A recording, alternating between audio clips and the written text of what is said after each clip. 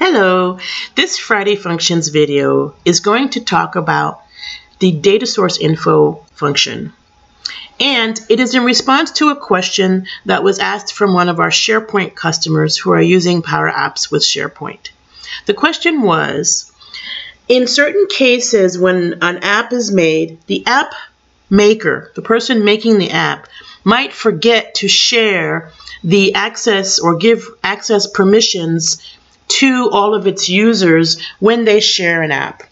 Because of that, many people are getting a red access denied message that's long-winded and difficult for our customers to understand. So how can we trap that they don't have access in advance and give them a better message so that they'll know what to do to get access? And I thought that was an excellent question. So I want to start by saying it is definitely possible. There are two methods of doing this. One is going to be shown in this video, the DataSourceInfo. The other is using our experimental feature as far as formula error trapping. So this video, again, I'm going to scope it down to DataSourceInfo, which is primarily the easiest way to do this. All right, so I'm going to start by giving you a little disclaimer. When it comes to using customized forms on SharePoint Online, you don't have to worry so much about this. And the reason is because the forms will automatically inherit the permissions of the list. So there's not really a need to share the form.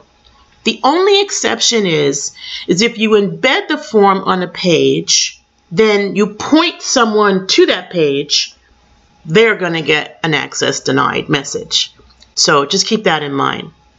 However, with create an app, right, you always have to take a minute, put it on your checklist of things to do. After you create the app, when you're ready to share, make sure you share with everybody that you want to share the app with, because app sharing does not automatically share the data source. And that's true with any data source. Okay, so I'm going to go ahead and create a sample app here. So access check app, and I'm just going to create an app from data. So PowerApps is going to go ahead and build those three screens for me. I could use what I'm about to explain to you in customized forms as well. It's just that since this problem is most likely going to occur with apps rather than customized forms, I decided to do the demo in an app. So FYI, while this is loading, let's suppose I generate this app, I work on it, I brand it, I do everything I want to do to it, and now I save, I publish, and then I share. I might decide to share this app with Brian Dang of my team, but Brian does not have access to that list in the planning team SharePoint site. So when he opens this app, he's going to feel an impact in basically two ways. Way number one is the first page gallery. So the gallery is showing you every item in the list, right? For the most part, right? You have to page, of course. But if he doesn't have access to that list, the gallery will be completely blank when he opens the screen. And this is because we respect SharePoint security trimming. So just like in search results, you don't see in search results anything that you don't have access to. In the same way here, if I open this screen and I don't have access to this contractor's list, I won't see anything in this gallery. It will be blank, okay? Now, that doesn't mean that Brian will actually consider that a negative.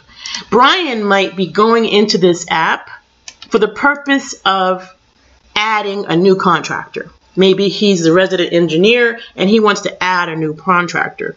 So he might not care that that gallery is empty, and he might just click here to get to the new form and start filling it out.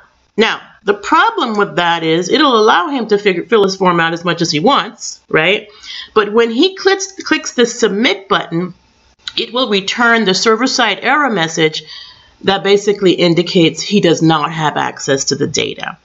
So he wasted a bit of time there filling out that form, and he may not know exactly what to do if he doesn't have access, right? So there's a couple of things going on there. So how do we work around that? So let's think about the function I'd like to cover in this video, which is the DataSourceInfo function.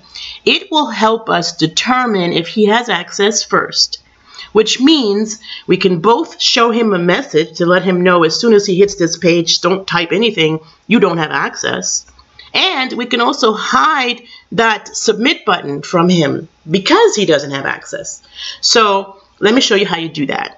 So the first thing I'm going to do is from the screen of the form, you can put this in the on start as well. So you can put it in the on visible or the on start, depending on your business scenario. But I'm going to put it in the on visible. And basically, I'm going to take a parameter, and I'm going to make up a name for this variable, right? I'm going to call this variable has perms, which is Audrey's invented name for the variable. And I'm going to make it a global variable. So I'm going to use the set function. And I'm going to type the name of the variable I want to use, right? Just has perms. I'm going to hit comma. And now I'm going to use the DataSourceInfo function. You see it right here, DataSourceInfo, which has two parameters. So if I get right after the first parameter and you look up here, you can see that I need the source and then how I want to enumerate that. So what I'm going to do is first type the source. So in this particular app, you saw me generate this app. I used the contractors list, and so that's the only data source that has been put in here. If I had other data sources, I might want to do this for each data source. It depends, right? But in this case, this is just a contractor form, so I'm just going to use the contractor's data source. And then I'm going to go down here, and you can notice that I can investigate this, the user's access to this data. Do they have create permissions? Do they have delete permissions? And there's more. So I'm going to check their create permissions to make sure that they can submit data. Now I just want to bring you over to our documentation. You just do a search on PowerApps documentation for DataSourceInfo function, and you'll find out that this actually does quite a bit, not just what I'm showing you today. There's quite a few things you can do with this function, but today I'm kind of focusing on the ability to create, delete, edit. Okay, I'll say okay, so we are going to go back to our app. Now that we have that variable in there, now we can see whether or not they have create permissions from that variable. So what I'm going to do is I'm just going to insert a label real quick, and I'm going to take that label and I'm going to change the text property of that label. So I'm just going to put it over here on the right because I don't have a lot of space on this form. So let's make some space for it. So I'll click on the form and I'll move it down. And then I'll take my little label here. And this will tell me whether or not they have access, right? Because I'm going to set the text property of that to our variable. So just give me 1 minute. I'm going to go down to the text property, and I'm going to change this, don't put anything in quotes because I'm using a variable, to the has perms variable. Okay, now right now it says false because I'm in an on visible property, so I kind of need to get away from this property long enough for it to evaluate. So I'm going to go back to screen 1. Okay, I'm going to go back to screen 1 and I'm going to run the app.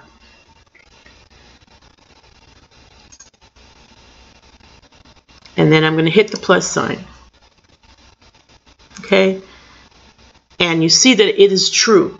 So I do have create permissions. Now you all knew that because if I didn't, I wouldn't have been able to make this app.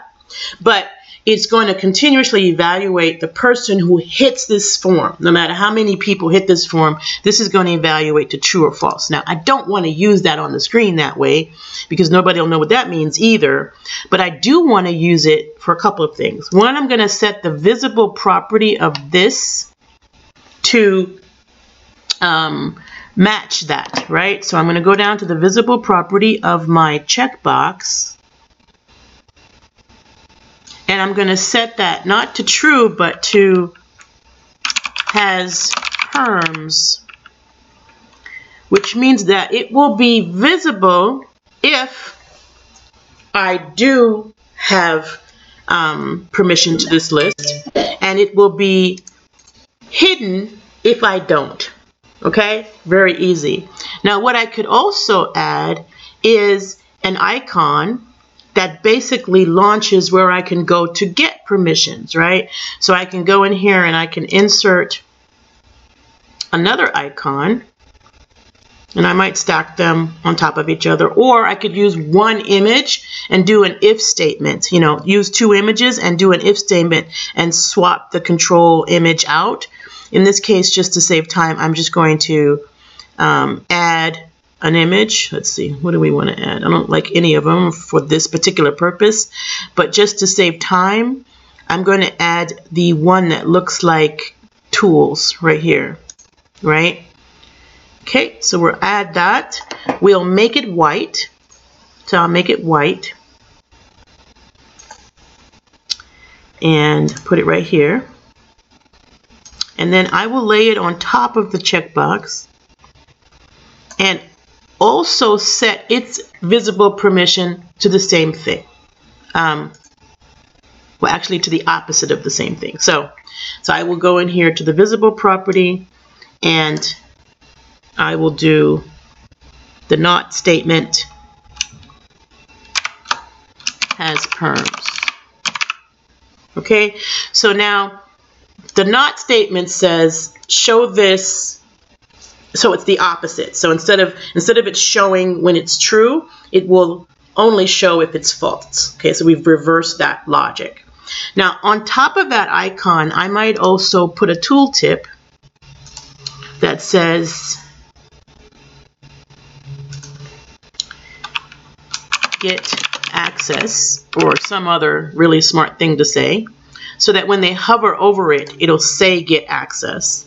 And then I would also add an on select to it that launches the URL for SharePoint get permissions. And I don't have it handy right now, but I could also launch an email message. So I can launch a mail to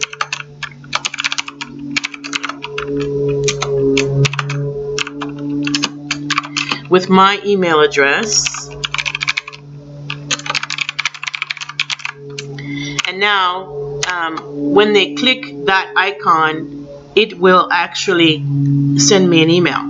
Okay, and I could also put the whole string here, like, you know, to say how I want to mail that. It could even be a Outlook connector mail to. It could be any number of things that I could launch from there or connect to, so that when they click that don't have access, get help icon, it will do the right thing.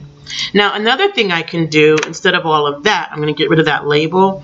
And FYI, you know, I just pressed delete, but in real life I tell you that I usually keep those labels and I hide them because I might use them over and over and over again. So I don't actually delete them when I'm done. I'll go ahead and hide them. Those are my debugging labels, so to speak. All right, so what I can do in addition is I can also send a notification, so at the top of the screen. So let me show you how I would do that. So we're going to go back to our visible, our on visible statement here, and we can actually add here an if-then statement for notification. So I'm just going to shift enter here, and I'm going to type if has perms equals false, then I want to notify, and Brian was really nice doing a whole video on this just recently, right? I want to notify them in one way, otherwise maybe I don't want to do anything else, right? So it's fine if I just stop there. So what I'm going to do on this notify is I'm going to put a message at the top of the screen. So please click the, what are those called? Tools icon to get access. Now this will prevent them from attempting to submit, right? And I'm gonna actually lie here. I'm gonna say if it's true so that you can see what this message looks like, right? Because we know my access is true. But I'm gonna say true for now, and then we're gonna go back to our first screen and we're gonna save. So I usually use Control S when I'm working and I'm in a hurry. So I'm just gonna Control S to save. And then I'll run the app and you'll see what happens, right? So now I'm going to run the app. What you'll see when I hit the plus sign now is that I see the checkbox, right? But I set the notify to, if it's true, show me the notification. And so you can see that, see where it says, please click the tools icon to get access. That will actually not show up for me naturally because we would set that to false. But that's what it would look like, right? And you can change how this looks, which is why I really needed to show you what it looks like, right? You can actually, and Brian went into this in very, very good detail the last time. It defaults to info, right? So you don't have to put a second parameter on that notification function. It defaults to info, but if you want to, it can be both info or it can be, let's just look at all of these options here. So I'm going to go to here and I'm going to drop this down and I'm going to hit a comma after this. It defaults to info, but I can have it show up as an error or as a success, right? Or as a warning, right? So I'm going to have it show up as a warning so you can see the difference in how it appears. I'm going to leave it, you know, if they have permissions, it's true. You'll see this notification just so that you can see it run because I do have access to that list. And now I'm going to hit the plus sign. You'll notice that it has the warning message here, right? And so it's yellow. So try them out. Brian also did a great video on Notify. And basically the tools icon will only show up if my has perms is false. So I'm just going to change this on visible statement so that it's accurate. It should actually only show me notified messages if they don't have access, just as it only shows me the tool icon if they don't have access, right? And here's the function that checks to see if they have access. So that's how simple that is. I tell you, it's just a matter of knowing, isn't it, right? So I'll keep putting out these videos. You keep trying it out. Let us know what you're thinking, and I'll look forward to seeing you at the next Friday Functions video.